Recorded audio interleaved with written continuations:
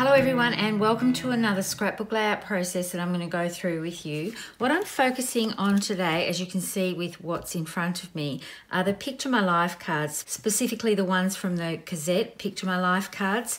They are so pretty and delicate, and I love all the muted tones and the vintage and shabby chic type feel to these. And I decided I wanted to put some layouts together using primarily the PML cards. And I used all my die cuts on the Cosette workshop guide that I created, where I did 8 layouts or 4 double page spreads. I will put a link to that at the end of this video, but you can check the little information box up here for a direct click. But I didn't introduce the PML cards into those layouts because I wanted to keep them separate to create their own pages. I've already gone through and I've done some sorting, but what I'm thinking I'm going to do is bring in some stamping with these sets. So I have the ornamental borders, I have family roots, I've got the Cosette card making, which has stamp plus thin cuts. So these have thin cuts to go with them, and you would have seen them if you watched my Cosette layouts that I've previously done. I also bring in this Parisian notes, this textured stamp. This was a special for the month of March, which was the Stamptacular special, and it was an exclusive stamp set just for that month. And I actually didn't get around to using it in March, so I'm thinking that these 4 stamp sets are going to work really well with these Picture My Life cards. The introduction to this, I'm going to show you what I've done with my sorting. What I do is I put all of the PML cards out on a table, and then I just grab which ones I think will go together for a layout. Now this process may change as I go through making these pages. In order to keep them a bit short, this will be a series like other PML cards or pocket cards that I've done before. So I've sorted these ones all together because I thought these worked quite well, and then I've put them with French vanilla, and I've layered these all up so you can see what sort of a process I do with this with organisation. And then I've brought in some mist cardstock to use as well. So this is the first lot that I've put together that I think will go quite well. And if you've watched any of my other pocket card scrapbooking layouts, you'll know that I do some cutting up and I try and extend the use of these cards rather than just keeping them as a 6x4 or as a 3x4 card. You can cut these up and extend their use and create really beautiful scrapbooking layouts. So that's the first lot of sorting that I did. And then I went on and I put together all these pretty florals. So basically I pulled out the florals that I knew I wanted to put together. And then this is more of a print, so I could cut around these and use these as embellishments. Or I could use this other side, which would then bring in more of this green tone, the Seabrook tone. And these sorts of cards I use primarily for my titles so that I don't have to do any stamping or create a title for the page. The pocket cards you can use for as well. So there's options with this. I can turn them over and work out exactly what colorway I'm going to do. And for the cardstock, it's French vanilla all the way through, but for this one I've actually got Desert Rose. Now when I flip Desert Rose over, this is the true color side and it's a little bit stronger. I thought what I would use is the light shade, which matches in with this floral element here a bit better, I think. This is the third sorting that I've done. So this one has a little bit more of a masculine feel to it. And I've already gone ahead and fussy cut the typewriter out of this PML card to use as an embellishment, because I just knew that when I was looking at this, that was just too much of the yellow color to pull in with this, and that was just pulling focus a bit.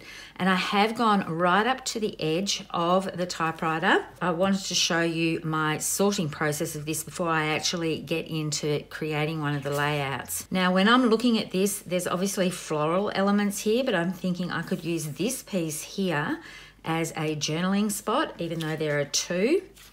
And you can see on the other side, these have a similar sort of feel to them. So one side for the 6x4s are printed in a landscape orientation, and the other side is printed in a portrait orientation. And there's usually a different colorway depending on which side you flip it over. And for this one, I have selected pine, and that will bring in this green element here because I want to use that as a title. And as you can see from flipping through this, I've got 3 double page spreads with my sorting. I decided that I was going to try and just do 3 and concentrate on these PML cards. I'm thinking with my sorting that I'm pretty much set with 3 double page spreads, and I actually have 1 PML card left over that I haven't brought in anywhere, and it's mainly due to the background of it. The colours didn't quite go with this one here. This is a white, so I don't want to mix these two together. And on the floral page, I actually have quite a few florals, but what I'm thinking of doing, rather than just having 1 left over, is to fussy cut this out and create a card with it. So I'm just going to put this one aside and clear this up, and then I'll get into creating the first double page spread. I'm going to put the first layout together, and I'm going to assemble the left side of the page on camera and then bring in the right page because I've pretty much finished that off except for a couple of little treatments. What I've decided to do for this one is use Rosemary and Mist, and I've cut the French vanilla down to 11.5 by 11.5. And what I normally do when I'm doing such a large mat for a background is that I do gut out the middle part of it because I want to use the center of this for photo mats. So you do need to have a rail type trimmer for this so that you can come in 1 inch to 1 inch and then turn it around and cut out a square of the center. And that helps me with getting mats for my photo holders. So I'm just going to set these aside for the moment and bring in some copy paper. And the images that I'm going to use, I didn't bring this stamp set in at the very beginning of the video, and I remember that I had the Cosette card making workshop kit. It's still all in its bundle, and then I was thinking about what stamp sets I was going to use for these Picture My Life or pocket card layouts, and I thought these elements here with the postage stamps and this text stamp here and these little waves for the postage marks, I think they will work really well on the base layers because I want to do some stamping down the left side of this. And I'm also using this Parisian note, so I hope that you took advantage of the Stamptacular sale. I know this stamp set was very popular to purchase, so I'm pretty sure a few of you will have that one if you want to recreate these layouts. I'm going to use Mist and Rosemary ink and a lot of first and second generation stamping. I've already got Parisian notes on my block. You can see it's quite a large stamp, but it stamps beautifully, and because it's quite textured, it doesn't really matter if you don't get the perfect stamp each time. That's the sort of look I'm going for. Move this out of the way so that I can bring my copy paper over a little bit because I'm going to do stamping off and then stamping on with second generation. I'm going to use Mist ink, and that will tie in beautifully with the background border that I've selected. And I'm inking this up fairly generously.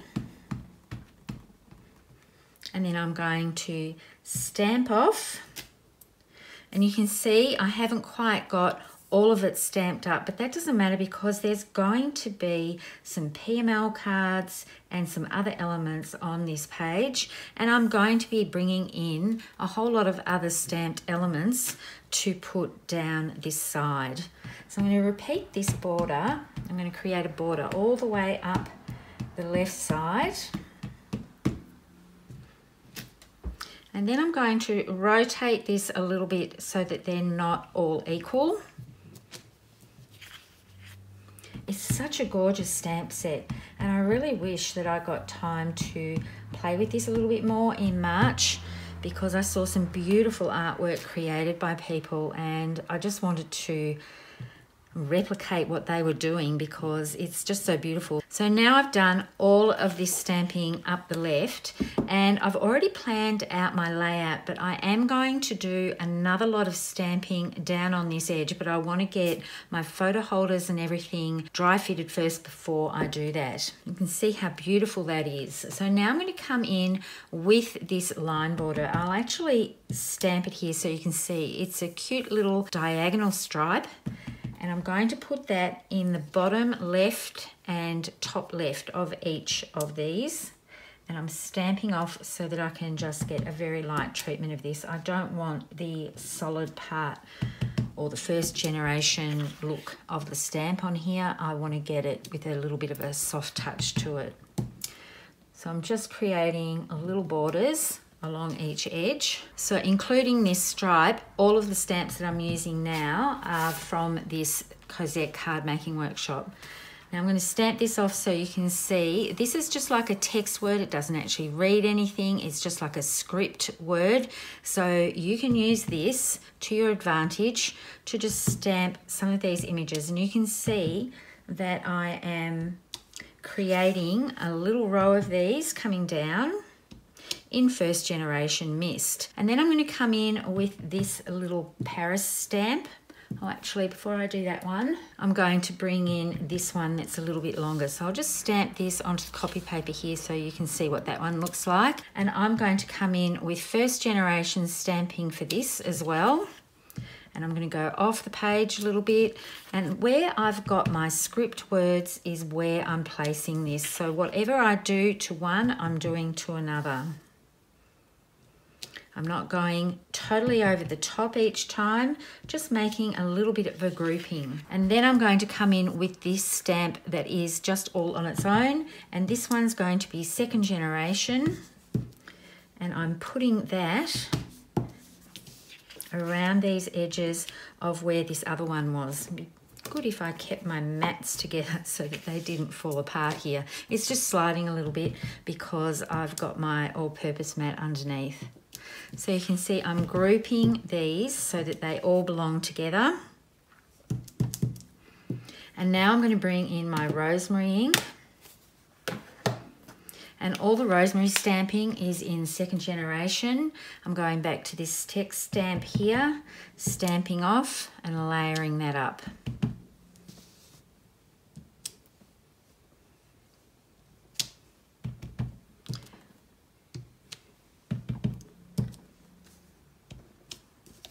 And what this basically is doing is creating my own stamp clusters.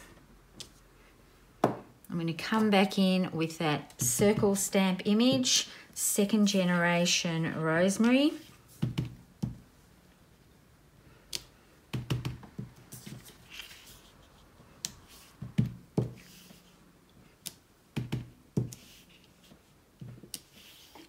And then come in with this little wave that's like a postage mark. I'll stamp that there so that you can see what that looks like. And I'm going off the page again and second generation stamping. So wherever I've got one of these little clusters, I'm bringing in this wave as well. And sometimes I'm going to put two on there. So that didn't take very long to do at all. And now that I'm looking at this part here, I'm thinking might need a little bit more treatment to it.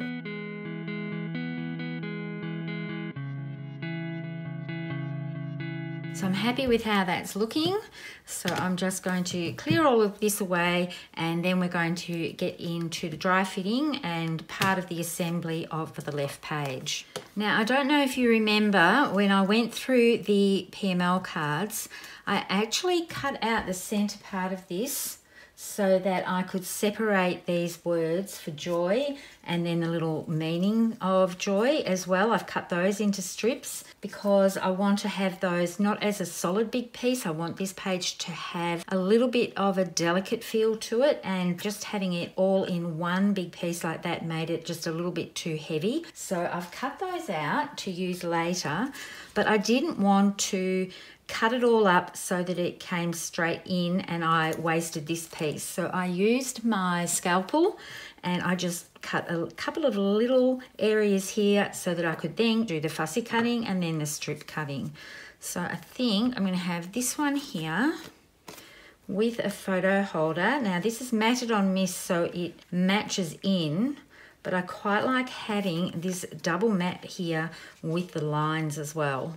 And I fussy cut this piece out from the PML card as well, so that's going to tuck under. I'm just trying to work out where I'm going to put things. And I've got 2 3x3 photos, and the joy is going to be like the title, and that's going to come here with the strips coming underneath. So what I think I might do, I have this piece. This was a 3x4 PML card, so I've just cut that in half. That's going to anchor this piece here. And then I've got my butterfly. Now I've already gone ahead and shaped this, but I'm going to put that up here. And I'll show you how I did the shaping. I've got my bone folder and I'm just bending the wings back like this. Now when you adhere it to your scrapbook page, you put a little bit of foam tape under it just to give it a little bit of stability. But that helps curve the wings back. And then just run your bone folder over the center part, and that gives a nice little bit of lift to the butterfly. And you could just adhere it like this onto your page, but by putting foam tape under here, it gives it a little bit of support so that when you adhere it to your page, you've got a 3D effect. But this one's going on the right page.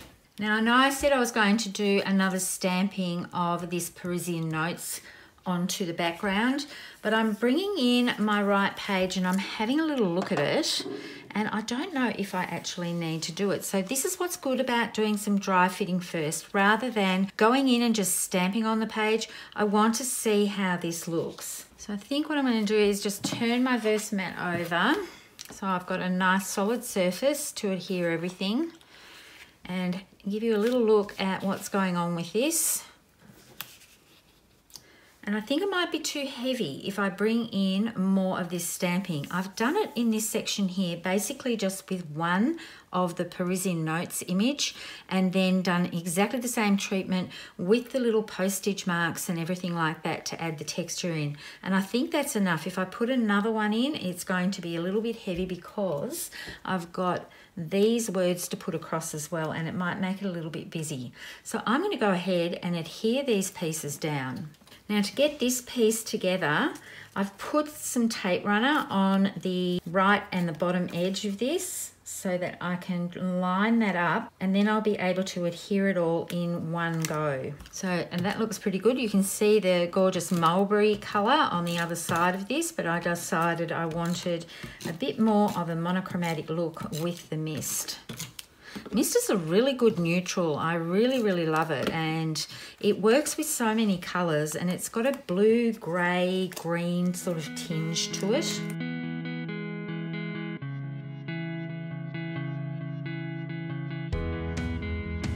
This little banner here, I've actually cut out of a PML card. So if I sort of put this back together for you on camera, you'll see what I've done.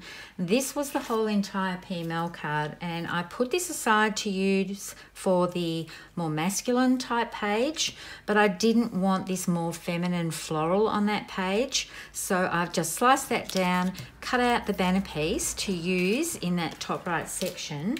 So to bring that in, I'm going to bring in this piece of floral and I'm going to tuck this under here. So I'm going to lift this up just a little bit. I haven't pressed too hard. I really love this side too. It's really hard when both sides are so pretty, but I'm going to replicate this darker background floral on this left side over here. So that also helps anchor in this bottom part of the photo mat. I'm going to get my 3D foam tape and put some on the underside of the wings. Now this is partially going over the top of this photo, so all I'm going to peel off are the top parts of the butterfly wings so that I'm going to be able to slide my photo underneath. It's only going to be that bottom right section. So you just have to ease that in a little bit, but I think cutting that PML card into the wreath rather than leaving it as a full PML just gives a nice place for that butterfly to land. And then I need to do exactly the same thing for this side. I'm going to move this mat away for the moment because I want to adhere the joy. And I'm just going to line all of this up. How do I want this? I want to make sure I get all the words in the right order. So it's probably best to work from the bottom up. So I can have this coming out and over part of this photo, so it's making everything look nice and cohesive and like it looks like it belongs together, rather than having them all float on a page like this. There's nothing particularly wrong with that, but I just like how things look when they overlap and form clusters and such.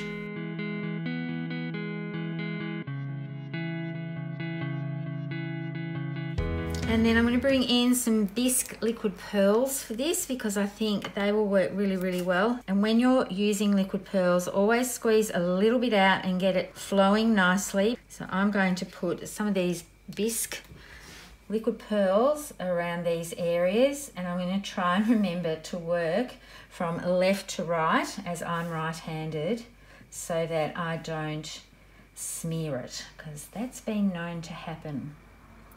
I'm just putting this around certain areas, and it just makes things look like they belong. Just little groupings of it here and there. I hope I'm not getting my head in the way. I just realised I was leaning over a little bit, but especially around the butterflies, I think it just adds just a nice little touch. You can see all the elements. I'm going to lift this up so that you can see the bisque dots around the elements and all the stamping. I think it just adds gorgeous texture, and then layering all of these sections up and creating some stamped clusters just works so well. I will have everything that I've used today listed below. When you look at the description of a video, usually with YouTube, it only allows 2 lines for it to show, but there's always see more, and you can click on that and that will open up all of the description and you'll be able to see everything that I have used today.